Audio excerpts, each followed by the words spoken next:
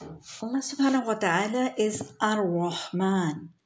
He is the merciful, and to bless with His bounties is His attribute. And one of the greatest blessings is what He Himself announces, Ar-Rahman Allama al-Quran. One of the greatest blessings and bounties of Rahman is that He teaches Quran. He has taught the Quran. As Allah subhanahu wa ta'ala says in verse 57 and 58 of Surah Yunus, Allah says, Ya ayyuhan nasu qad ja'atkum, O mankind, there has come to you what? In these two verses, Allah subhanahu wa ta'ala is calling the Quran with 4 names. Maw'izatum min rabbikum, a good and the best advice from your Lord, from your sustainer. The second is وَشِفَاءٌ لِمَا فِي الصُّدُورِ, and it is a healing for all what is in your souls, in your hearts. May it be a disease of ignorance or doubt and hypocrisy and differences.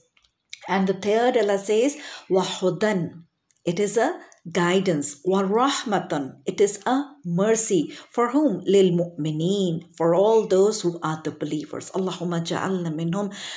Allah make us one of them. And then in the next verse, Allah announces, قُلْ بِفَضْلِ اللَّهِ وَبِرَحْمَتِهِ فَبِذَلِكَ فَلْيَفْرَحُوا. So, in the bounties of Allah and His mercy, let them rejoice. Be happy. For why?